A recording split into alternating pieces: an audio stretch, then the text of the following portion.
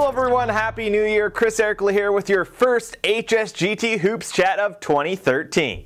HSGT's Jeff Perenni not here today, but he was all over SoCal covering the big games.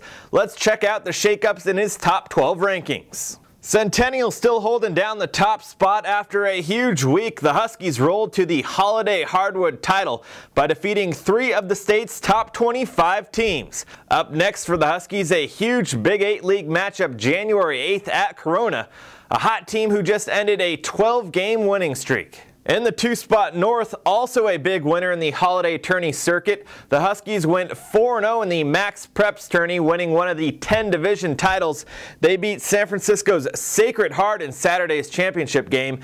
Next, they'll have a big league matchup on January 9th versus Rancho Verde. And in the 5-spot, Santiago, another team getting hot, is the Sharks.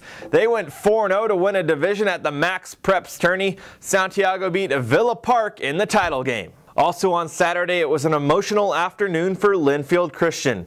They were presented with a framed jersey of Dylan Weinman. The star player at Linfield tragically died in his sleep before the season. Rancho Christian coaches Joe Moody and Ray Barfield, who coached Weinman since early grade school, presented Linfield Christian with the jersey.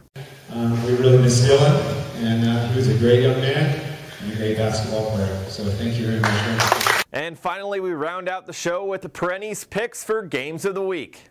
On Wednesday, it's Rev in a quality non-league matchup with Great Oak. On Friday, Rev back at it again, this time with Red Hot Beaumont. And finally, on Saturday, it's King and Etiwanda in the IE shootout over at Ike.